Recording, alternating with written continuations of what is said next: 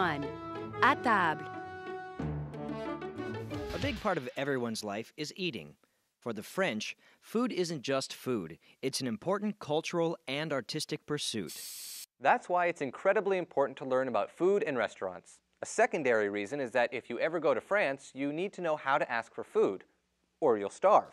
Let's start with the food big picture and see what Valérie likes about food. J'aime aller au restaurant. J'adore la bonne cuisine.